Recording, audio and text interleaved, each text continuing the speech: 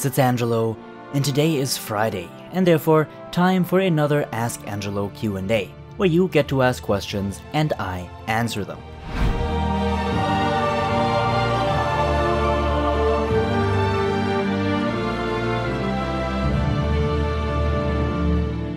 I've been getting a lot of interesting questions this week as well, and I'm always happy to answer those, and in what better way than making a video. I tried answering questions that were either asked by multiple people, or very interesting, important questions that we should discuss. If you too have a question you would like answered, feel free to write them in the comments or under any video you watch and have a question about, as I check all of them weekly and pick out some accordingly. You can also join the Discord and ask away in the Ask Angelo thread yourself. Good, of course. Now that being said, let's go right ahead and have a look. The first question of this week comes from Ben, who asks, "Hey, is there a haste cap for Shadow? I was looking around but couldn't find any solid answers.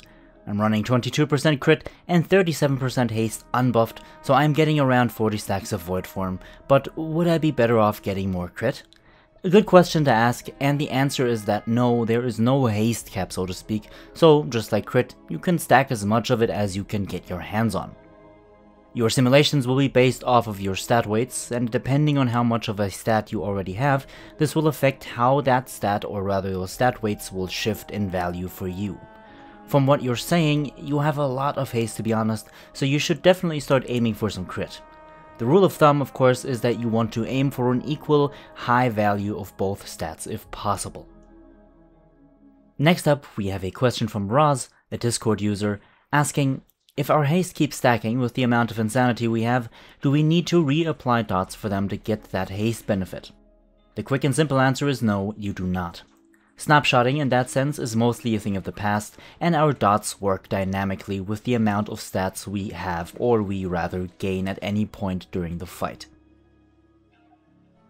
Sam Aubach here asks, "Can you update your Kui nameplates? It seems to me that in the description of the video you have the old settings, as it looks different to what I have now." Yes, of course I'll update them, and in the description box below you should now see the updated Kui nameplate settings in a screenshot, and I'll keep this screenshot down in the description of all upcoming videos. Thanks for telling me. Sebastian, a fellow Discord member, asks what my favorite boss in the new raid is. And I honestly had to think for a few moments. I actually like all bosses, but I'd have to say that the Dark Inquisitor Xanash on Mythic difficulty is pretty fun, as there are actually up to 3 extra adds which spawn and we can cleave off of.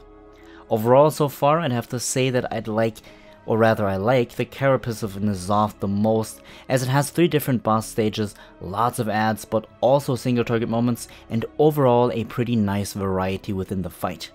What's your favorite boss? Be sure to let me know as well. Shinzao from the YouTube comments asks, "Do you ever get tempted to level an alt? I want to main my priest and spend 0 time in other classes. Sometimes that's hard though. How do you cope with the temptations to alt and just stay on your priest?" A good question, and the true answer is actually that I don't just play my priest. When I'm not raiding, editing videos, or I'm out and about doing real life stuff, I actually really enjoy playing other classes, like for example my Demon Hunter. I raid Heroic with that character though in Pogs most of the time, but having something else to play is a lot of fun and actually lets you see different aspects and viewpoints of encounters, which definitely helps you to understand certain aspects better on your main. BFA does make it pretty difficult though to keep 2 characters or even more on a competitive level in my personal opinion, so my Demon Hunter is pretty much the only alt I play, and sometimes my rogue. I'd also like to make Demon Hunter guides at one point eventually, but let me know what you think, and if you'd like to see that. And our final question of this week comes from Timbo over on YouTube. He says, "Hi Angelo, I've got a question regarding the Ny'alotha trinket, so I'm pretty sure he means the Manifesto of Madness. I obviously pair it with the Iris Beam when I play it, but when do I use it when I'm using Memory of Lucid Dreams or Condensed Life Force in single target situations? Just on pull and then on cooldown? Thanks a lot." No problem of course, and that's a very good question, as the answer is kind of tricky. Now, I actually had to run through some logs myself to consider this one, and had to ask other knowledgeable priests to see when they use it, and I've come to the conclusion that most priests use it once they get into void form, or just a few seconds after, and then let the trinket ramp up during the void form. With a good void form, the entire trinket duration will take place within the void form, as the critical strike you gain will increase void form uptime, and then versatility, which you will be getting once you drop out of void form, will push your damage pretty firmly. Now of course I hope this helped, and let me know if you find out anything else about the use of the trinket. Alright guys, that does it for this week's Q&A. I hope I was able to answer these questions to your satisfaction, and if you're watching this and have a question as well, don't hesitate. Ask away in the comment section below, or join our Discord and ask in the weekly Ask Angelo thread. Next week, we'll be talking about Shadow Priest corruption items post-nerf and which effects you will want to be playing with. As always, thank you so much for watching, enjoy your weekend and patch 8.3, and I will see you all in the next one.